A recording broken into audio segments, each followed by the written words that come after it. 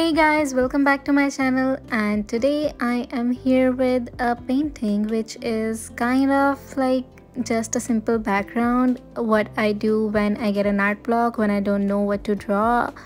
So this is that kind of a painting, and it's just a simple, very normal painting, and it's not a complete painting, it's just a background, but still that's what I like to do when I don't know what to paint or when I don't have an objective but I still want to paint. So I hope you guys also relate to this, and let me show you guys what I do.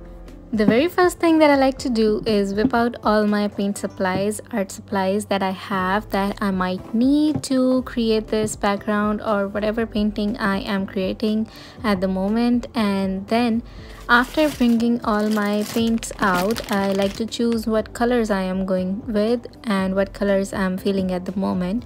So depending on that, I would pick out my colors, take out all my art supplies, everything that I have, like all the paints, gesso, any paintbrushes, palette knives that I have, so that I know what stuff do I have to work with. And then I pour myself some water in a cup and get ready to paint. I apologize, my camera wasn't on for the first few strokes, but anyways, this is what I did. I just threw some blue paint on the canvas and then yellow, because that was the color palette I was going for. So I combined blue and yellow, and a little bit of green ultimately came in. But yeah, that was the background I went for, and I really liked the combination of two different primary colors and making a green as well, like just simple and classy colors that don't clash but still go together. I did leave a little space in the center for maybe an object I wanted to draw if I wanted to, but I wasn't sure yet what to do about it, so I just went with it. I just added some strokes, some more paint, and whatever I felt like at the moment. I just used my brush and tried different shapes of strokes, like going crisscross or maybe going just sideways or whatever I felt like at the moment. And then I also combined some yellow on top of the blue, maybe on the side of blue, and I tried blending them out whatever way I could. I just went for it. By doing this, I set myself free and I can draw whatever I like, whatever I feel at the moment, whatever comes to me. Maybe I want to draw a yellow sun coming from the side, or anything that I have in mind, or maybe I want to draw a peacock feather on top of it.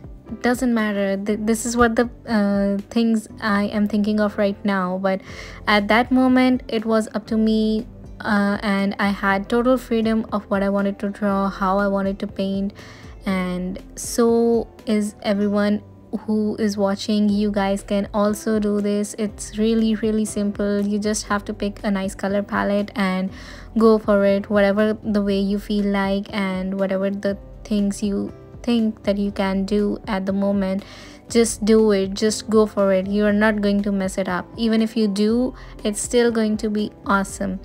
And I did not know if I was going to make it textured or I was going to make the blend really smooth. I had no idea what I was gonna do yet, but ultimately I made the blending really smooth, and then I went for a texture design. And it is really funny how I thought of making this texture, because when I was cleaning up my ear surface, I thought that why not I dab this tissue paper on top of the painting and lift up a little bit of paint that I just threw on. And when I did that, it made such a nice texture, because the tissue paper was crumpled and that crumply design was so awesome, and it looked really nice on top of my background, which was perfectly blended at the moment. And then on the few areas that were dry, I used a damp paintbrush and dabbed it on the top of the background and lifted a little bit more paint up, which really created such a nice texture and design. I was really happy with the result that came up, and it looked so awesome and such a nice background, which I now think of as if I wanted I could also add some gold into it, but this is what it is. This is what I had. So I hope you guys enjoyed this video, and let me know if you liked my color palette choice and what would you choose in the comments. And I will see you guys in my next video. Till then, take care and subscribe for more.